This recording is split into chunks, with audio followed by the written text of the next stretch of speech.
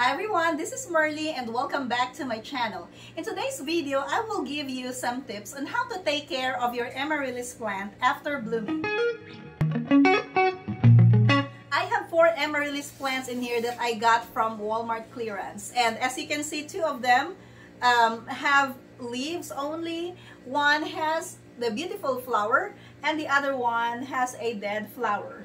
So the one with the dead flower is the stargazer. It's a red one, and here's a picture of it.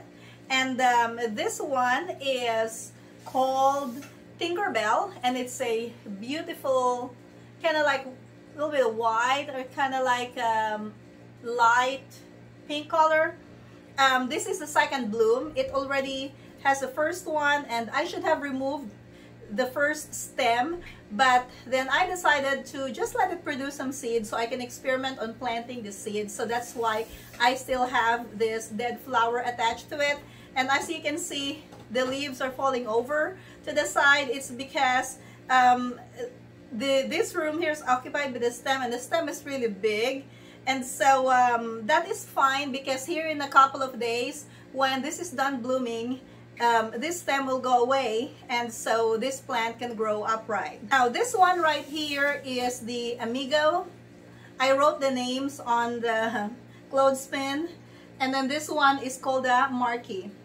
All beautiful flowers. Now what I'm gonna do is just a basic thing that we do after the Amaryllis plant has finished blooming.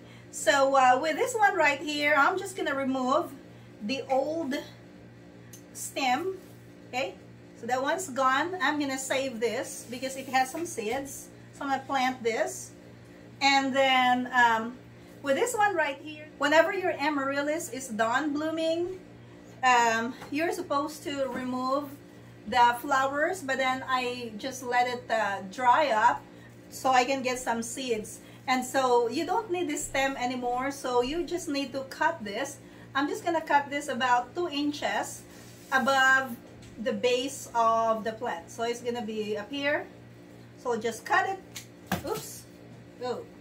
Alright. So yeah. So this one, we don't need this anymore. So we'll just put it in here. Okay. And this is good now. And as you can see, the plant has started forming leaves, and it actually has a baby plant on the side that I can separate. So I will get 2 plants from this pot.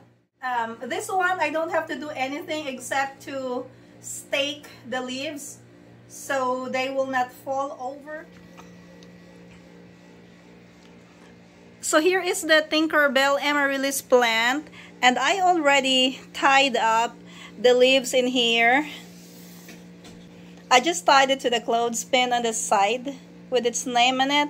This should hold on to the leaves pretty good, and it's not tight. And so yeah, that one is looking good already. And then these 2 are actually growing good already. I will just keep these plants watered and put this near a window so they can get some sunlight.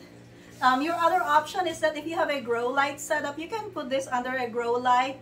I will treat this as a normal house plant.